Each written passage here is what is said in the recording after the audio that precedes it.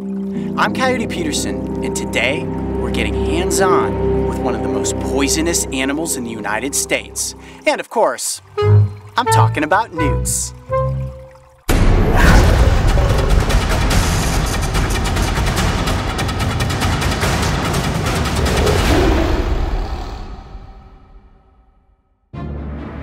When most people think of California, the imagery of sunshine and beaches probably comes to mind. However, when it comes to the forests of Northern California, the sand is replaced by enormous prehistoric-looking trees, and the ocean's mighty waves become an intricate maze of battling streams.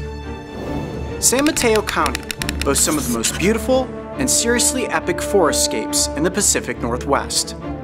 And if you navigate your way down into the ravines, you will find a thriving ecosystem. So diverse that flipping a single trailside rock may get you up close with a stealthy predator. What you're looking at right there is the forest scorpion, one of the most common scorpion species that you'll find here in the forests of Northern California. It seems that no matter where I go, the scorpions are right there with me. But not everything in the forest is equipped with pinchers and a venom-injecting stinger. Flip over the right rock, and you might just find a cute little creature that tops the charts as quite possibly the most adorable amphibian in California. Holy moly. Look at that. Is that a newt? Nope, that is not. That is actually a newt mimic. It is an Enstatina. You can see how it looks like a newt with the dark upper body and the orange underside. Also poisonous, and if you handle this little amphibian too much, they will secrete a white poison from their skin. But look how cute that little guy is. Just another one of the salamander species that you can find here in the forests of Northern California. All right, let's put him back under his rock and see if we can find some of his bigger cousins. The forest was alive with salamanders, and we were even lucky enough to encounter the arboreal salamander, which is usually only found high up in the trees, and the larva stage of a giant salamander who is happily submerged and breathing with an elaborate set of gills. This terrain's rather difficult to navigate. I'm sure it's not easy for you, Mark. No. Filming me as we're walking.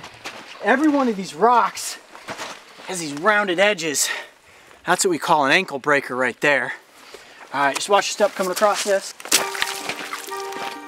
However, the real encounter we were looking to have was with one of the most toxic amphibians in the United States, the California Newt.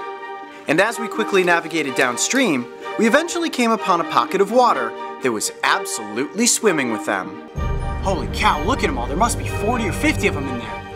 Okay, this looks like the perfect opportunity for me to get some of these toxic little amphibians up close to the camera. All right, now the reason that I'm taking off my boots is so that I don't accidentally step on one of these fragile little amphibians. Oh, that water is cold. Wow, they are quick and they're swimming all over.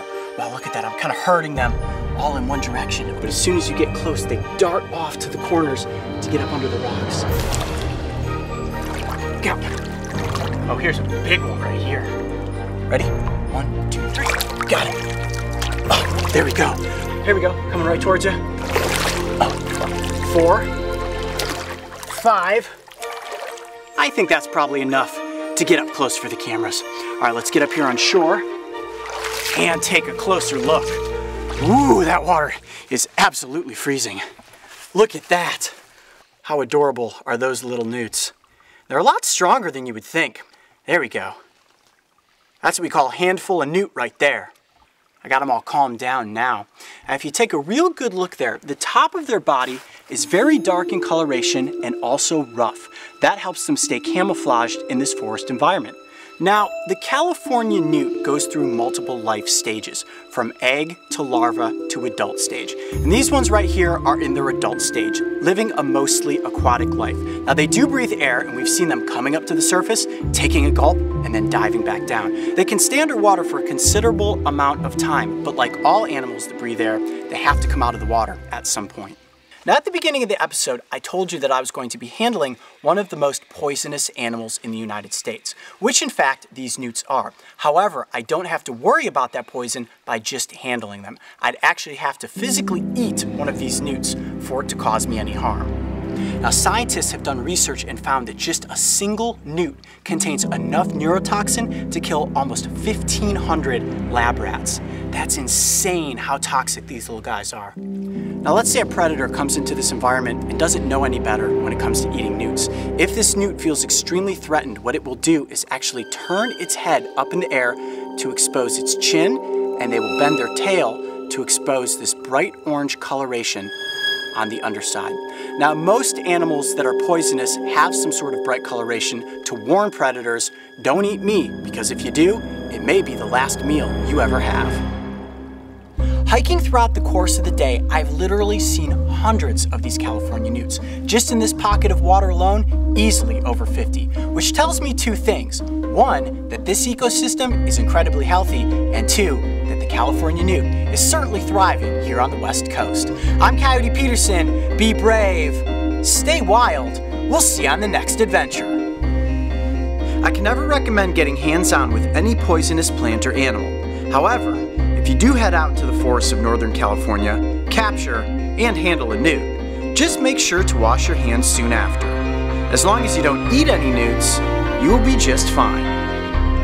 If you thought that was one wild adventure, check out the time I got into a pinch with another West Coast creature, the purple short crab. And don't forget, subscribe so you can join me and the crew on this season of Breaking Trail.